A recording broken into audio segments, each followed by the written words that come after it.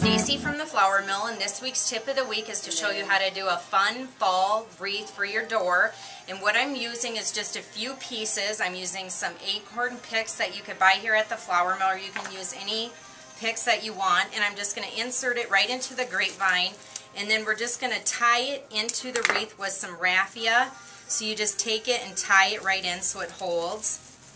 And then you want to just take the other piece and do it on the other side.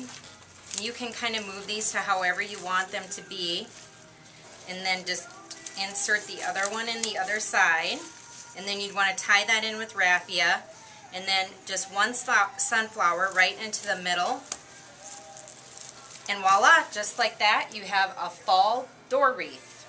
So for all your decorating needs, call the Flower Mill 274-6080. Thanks!